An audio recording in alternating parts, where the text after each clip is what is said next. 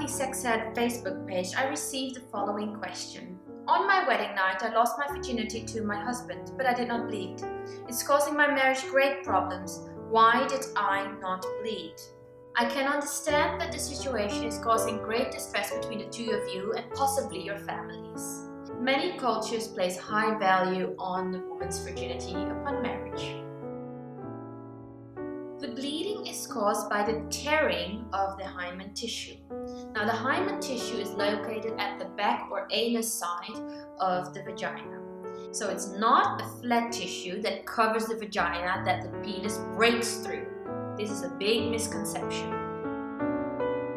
Some girls are born with a hymen tissue that's very small, so you can barely tear it. You can compare the hymen tissue to earlobes.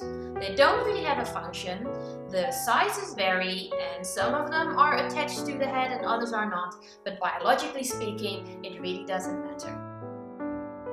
Another misconception is that you can lose your virginity by the insertion of a finger, the use of a tampon, or a particularly wild horseback ride.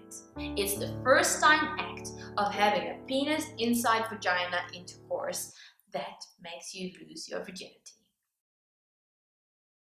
Bloodstains on wedding night sheets are by no means a good way to validate a woman's virginity. The only way to find out whether a person is a virgin is by asking him or her and trusting the answer. Love yourself, love each other.